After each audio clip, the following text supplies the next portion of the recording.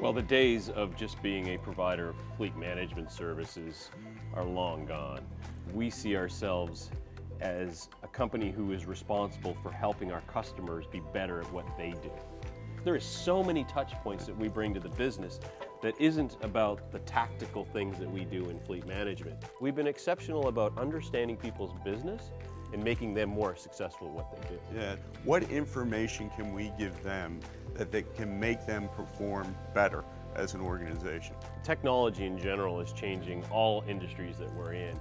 More specifically though, from my perspective, it's the amount of information and the amount of data that is out there and being able to turn that into actionable information. Where I think we're at today is taking that information and putting tools to it that allow people to look at something that's really complex and look at something very quickly and easily and say, that is something I need to take action on. Yeah, it's less about, don't tell me what happened, tell me what I need to do.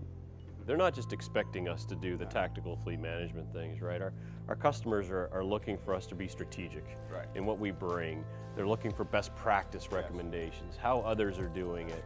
At the same time, they want to be innovative, and should we do something different? And I think both through technology and our own evolution as an organization and our own competencies, you know, as you well know, Mark, we have a group of strategic consulting folks that look at best practices by industry, trends that are happening in the marketplace, and we have the ability to go to our customers and have them make decisions that are founded on fact. And I think our role in this is to continue to, you know, refine our skills and making sure that we have the resources to meet those needs.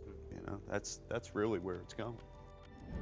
Remember, your fleet is an investment, and it's time it paid off.